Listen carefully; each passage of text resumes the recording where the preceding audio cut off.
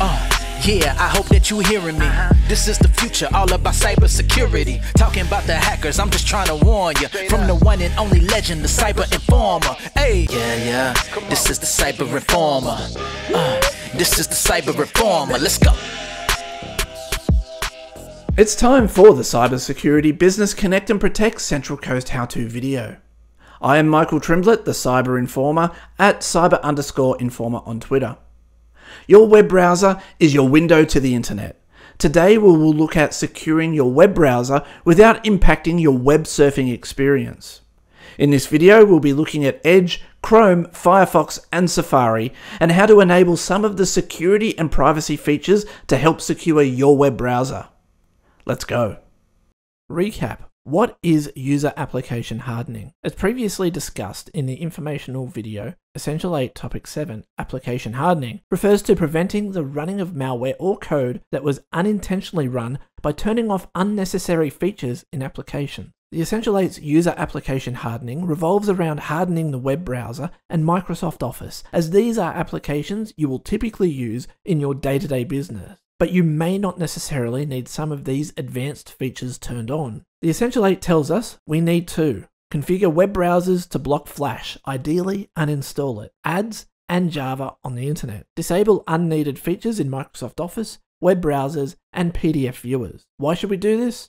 Well, Flash, ads and Java are popular ways to deliver and execute malicious code on systems without the user necessarily knowing that it's happening. These are popular vectors because Flash and Java have been known to have critical vulnerabilities in just about every release, and historically web browsers have been the same. Although recently with the advent of Chromium-based browsers and Firefox, web browsers are no longer the target they used to be. Internet Explorer, on the other hand, is still a target, and it is recommended to use another browser instead of Internet Explorer. Microsoft has set June 15, 2022 as the end of life for Internet Explorer. In my opinion, not a moment too soon. In this video, we won't do a browser comparison. We will concentrate on keeping your browser as secure and private as possible. The most popular browsers are Edge, Chrome, Firefox and Safari, so we will look at the recommended settings on each of these browsers. In the following slides, we will see how to enable some of the security and privacy enhancing settings in your preferred web browsers. This video is rated 1 propeller hat out of 5. As mentioned, Microsoft has set June 15, 2022 as the end of life for Internet Explorer. Recently, Windows 10 and 11 have decoupled Internet Explorer from the operating systems to the point where it can now be uninstalled. In the past, this has not been allowed because Internet Explorer has been inbuilt into Windows. Thankfully, now that is no longer the case. To uninstall Internet Explorer, click on the Start button, type in Optional, and click on Manage Optional Features. Find Internet Explorer 11 and click Uninstall. Once uninstalled, reboot the computer to complete the process. Microsoft has studied what vulnerabilities there are in Chromium-based browsers such as Chrome and Edge and found that around 50% of the vulnerabilities are in the handling of JavaScript. Java and JavaScript are completely different things. Modern browsers these days don't support Java, but they all support JavaScript. There is a compiler in the browser called JIT, or Just in Time, which speeds up websites with JavaScript on them. These days, you'll be hard-pressed finding a site that doesn't use JavaScript. So, Microsoft have created Super Duper Secure Mode, which turns off this JIT compiler. The downside is that you may find some websites don't load as quickly as they used to. I've been using it for over a month now and have not noticed a difference at all. So the trade-off between security and speed in this case is a no-brainer. 50% less vulnerabilities and no noticeable difference. To enable Super Duper Secure Mode, open Microsoft Edge, click on the 3 dots button up in the top right, go down and click on Settings. Click on Privacy, Search and Services.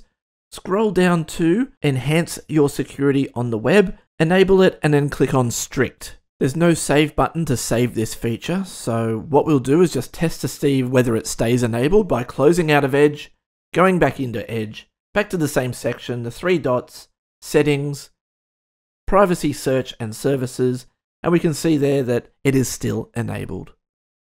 Ad blockers add to your privacy and security. We've covered this in a how-to video called Install and Use Ad Blockers. Go back and watch that video on how to install my favorite ad blocker, uBlock Origin. uBlock Origin works out of the box, available as an extension for all major browsers, Edge, Chrome, and Firefox. As we discussed in the video Install and Use Ad Blockers, it protects against malvertising or malware deployed by malicious advertising. Tracking prevention helps with privacy. Available in Edge, Firefox, and Safari. This prevents third-party websites from tracking you by stating that you do not want to be tracked. Tracking is usually used by advertising companies to profile you. Notice Google Chrome doesn't have this option, as their business model relies on tracking and profiling you to serve you relevant ads. This is how you do it in the different browsers. Open up Edge and go to the top right to the 3 buttons and then click on Settings. On the left-hand side of the screen, click on Privacy, Search and Services. Under the Tracking Prevention heading, click on Strict. There is no Save button, so just clicking on that will automatically save.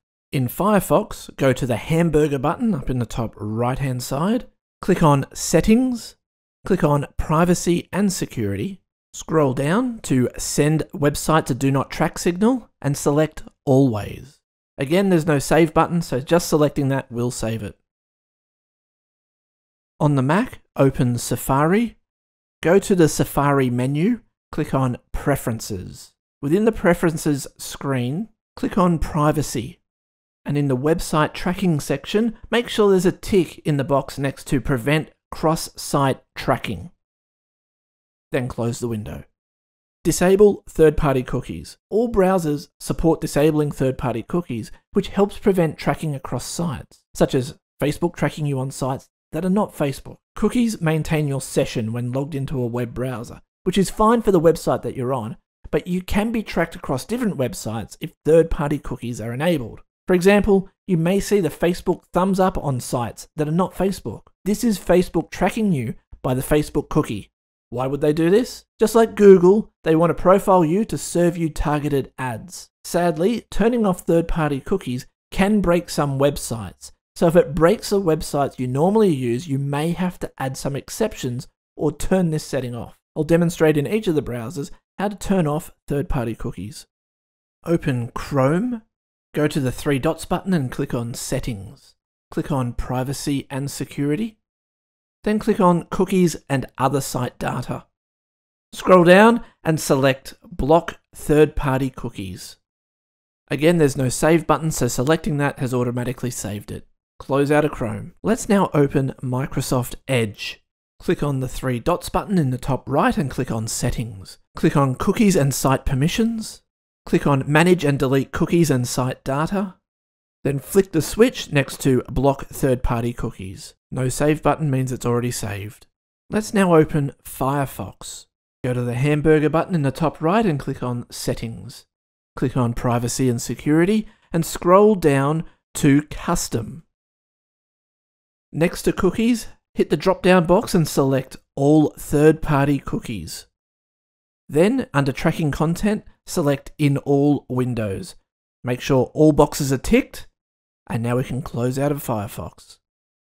Clear browser data on exit. The most important thing is to clear cookies on exit. Clearing other items will increase your privacy if someone else uses your login. Let's see how to do this in each of the browsers.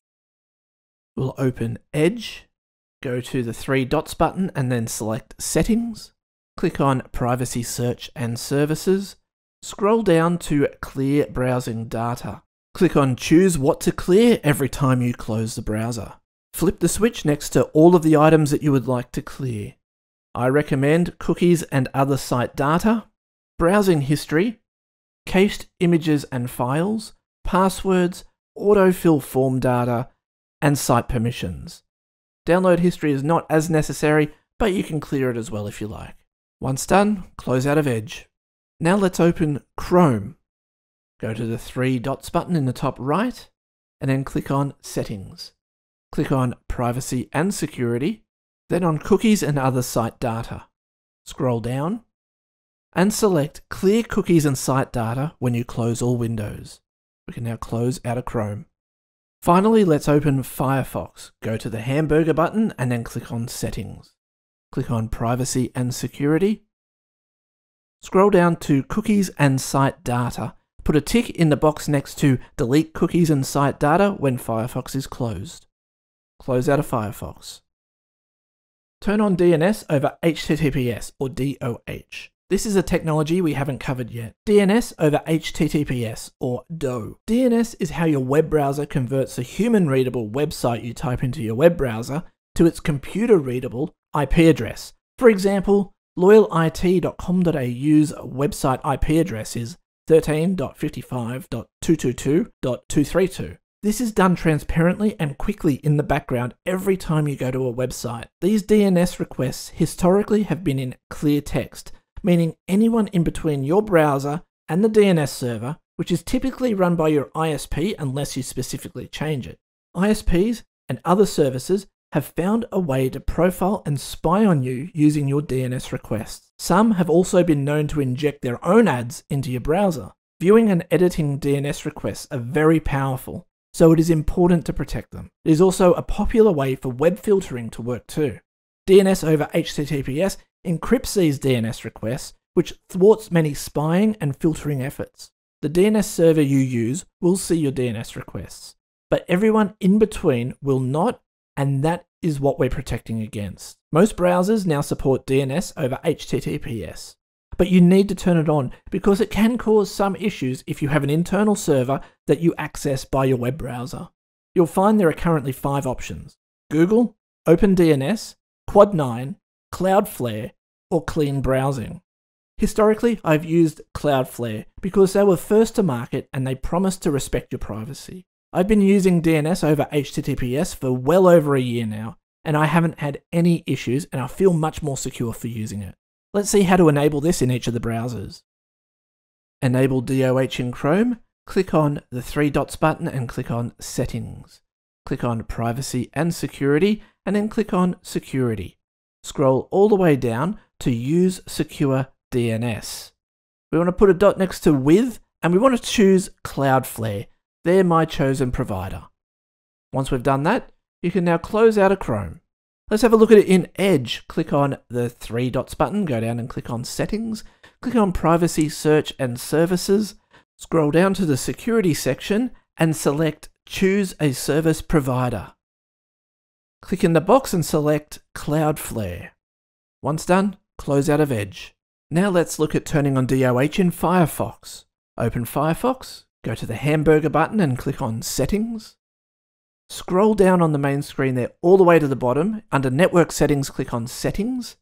Scroll to the bottom of that screen and select Enable DNS over HTTPS. Then select your provider, Cloudflare. Click on OK to save that setting and then close out of Firefox. Auto-download updates. Automatic updates are important as installing updates keeps you safer by closing security holes as soon as updates are released. Edge and Chrome do this automatically, but we may have to enable automatic updating on Firefox and Safari. Let's see how to do this in Firefox and Safari. Open Firefox, go to the hamburger button in the top right, and then click on Settings. Scroll all the way down. And under the Allow Firefox to, make sure Automatically Install Updates is selected. Close out of Firefox. On the Mac, just from the desktop, go to the Apple button and select System Preferences. Click on Software Updates. Ensure the tick box next to Automatically Keep My Mac Up to Date is ticked. If it's not ticked, tick the box and enter your password to save those settings. Under Advanced, make sure everything is ticked, and that will allow Safari and the entire operating system to update automatically. Let's exit the Propeller Hat zone and wrap up the video. What do we learn? There are a number of things you can do to harden your browser security and privacy. Safari has the least number of security and privacy features. Google Chrome makes it hard for you to turn off the features that make Google money. Firefox is the most security-aware browser of the 4 we looked at. Many security and privacy features are disabled by default. Typically, this is because it may impact on the user experience, and we don't want to annoy the end users, even if it means giving up your security and privacy. Thank you for joining me for a look at hardening your web browser's security and privacy. It's easy to do, so go on and do it. Don't forget you can contact me via email, Instagram, Facebook or Twitter. Also, check out the podcast at loyalit.com.au/podcast. Until next time, stay safe online. Oh yeah, this is the Cyber Informer. Hackers, you going down like, oh yeah, this is the Cyber Informer. Hackers, you going down, yeah.